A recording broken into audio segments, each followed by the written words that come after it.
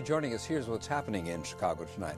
Congressman Mike Quigley and Bobby Rush, along with Illinois Attorney General Lisa Madigan, joined forces to praise President Obama's Clean Power Plan and push for passage of the so-called Illinois Clean Jobs Bill. Madigan is framing the issue in moral terms.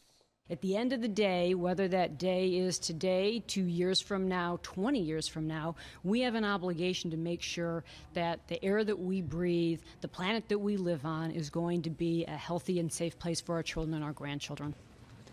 The president's Clean Power Plan is an effort to compel the states to reduce carbon pollution from power plants by nearly 1/3 by the year 2030.